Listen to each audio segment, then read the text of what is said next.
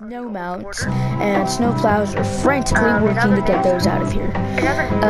There will be an upcoming game at the Lakeview City Stadium.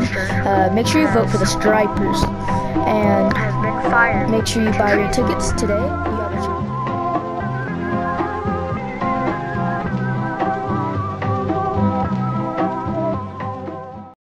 Are you tired of getting griefed every time you make a building, or because you trusted a moderator too much, but he turned out to fail you? Well, I've been in this situation so many times it's not even funny anymore. It is quite sad. Well, today might be the video for you today because I'm going to be showing you how to prevent griefings without turning off TNT explosions, or how to prevent lava from killing your server and all your livestock. I will be teaching you on how to hide your world from Xbox addictions and what's the other guy? Unstoppable Luck, whatever his name is. You want to know something funny? I just checked their YouTube channels literally as I was editing this. I believe Unstoppable Luck doesn't post any more videos. He went extinct.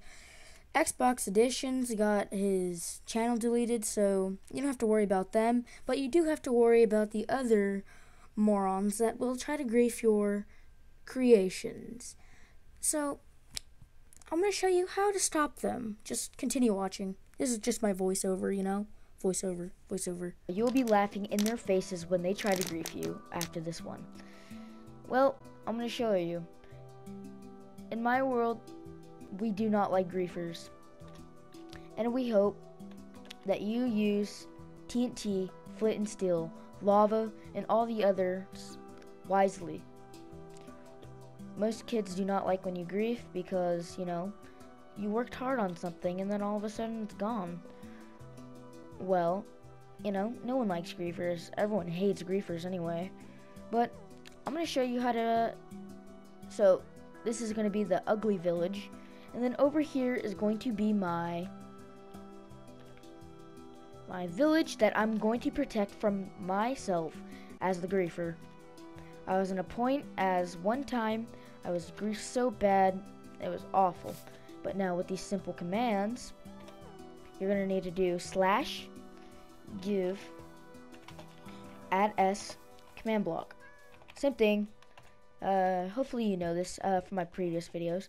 But let's protect this I say we protect this village as hard as we can.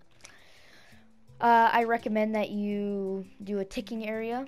This right here is going to be my little testing pad where my command blocks. I recommend that you would set a command block ticking area right here. So if you did not know how to set a ticking area, go to / and then / ticking area, add, and then the coordinates you are currently at, or the current coordinates you currently want. So I'm adding a ticking area right here because this is going to be where my command blocks are. And this will prevent griefing from anywhere in the world. I believe that ticking areas are one of the most important things in the game, but you only get 10 of them, so you have to use them wisely. So in my city, I jam-pack all the commands, or the command blocks I can, in just one place. So you want to protect the iron golem, the little kitty cats. Well, this is how you do it. If you are a 5-year-old who just got griefed right now, this video is 100% for you. So what you're going to do is you're going to, right now we're just going to be protecting from lava and TNT and flint and steel. I'll be showing you how to do this. Your first command needs to be repeat, always active, and unconditional. All 3 commands have to be that way, or else your repeat commands won't work, thus leading griefers to grief your world another day. And we don't want that, do we? You're also going to need a redstone comparator. This redstone comparator will be one of the most important pieces in this tutorial. You're also going to need a redstone repeater. Boom.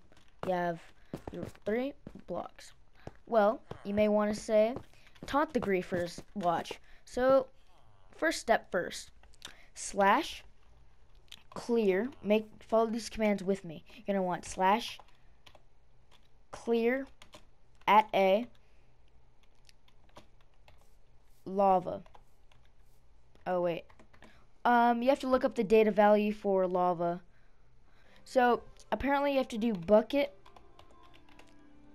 and then 10 to prevent you from getting a lava bucket. So you have, let's grief this village, shall we, with lava. Get the lava. Oh, wait a minute. Wait, why can't I get lava? Come on, give me lava. No lava, because, oh wait, you also want to do that for your world. This is also suggested. Make sure you do game rule. Command block output. Command block output, false. This will prevent repeating commands from doing stuff like that. So you want to taunt them. Let's just do /say, whatever you want. But this is not what I have it set to in my city. I just have it set, you're not allowed to have lava in the city. So it says, haha, moron griefer, you can't grief me. And no matter how hard you try to get it, it's just gonna spam. Yet saying, now you'd be like, but my account, you still have TNT. That's still a thing. Well, here, my friend, you could do the same thing, but watch. Do /clear at A. Oops. I always put this first in all of my servers, the anti-griefing. At A, TNT. Make sure that's set to repeat and always active. See, right now it just took the TNT right out of my hotbar. And it says, I'm just gonna put /say no TNT. This is to, and I have like 1,000 of these command blocks preventing over like hundreds of blocks from being placed in my city because, So basically with the system that I just showed you, you can basically ban any single block you want. You could ban soul sand. I recommend banning soul sand. No one uses it. It's also used to make the wither. And lava, you might want to ban water too. But there's a way to only you can access water, you can only access TNT, and you can only access lava. And the way you do that is by doing the command /clear and then doing at A, but then you put the brackets and then put name, your username, but make sure before your username, right there, make sure you put an exclamation mark, so that way it clears everyone's inventories but your inventory. You could basically set anyone you want to have TNT, but I recommend only allow you, but you can only allow your moderators maybe. But yeah. So now we can't ignite TNT. Let's get TNT. But no matter how hard you try, but what if the griefer found the TNT and broke the command block and they have access to the TNT again? Well, this is another part. You also might want to do a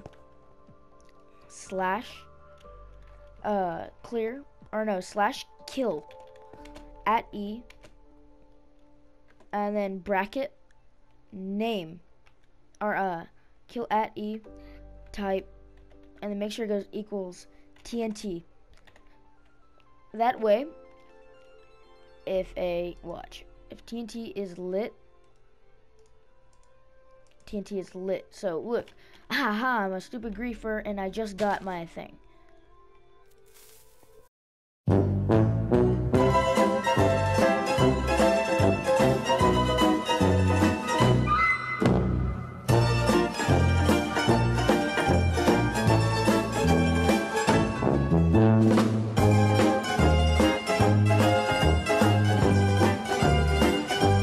Make sure you always put always active, that would actually help.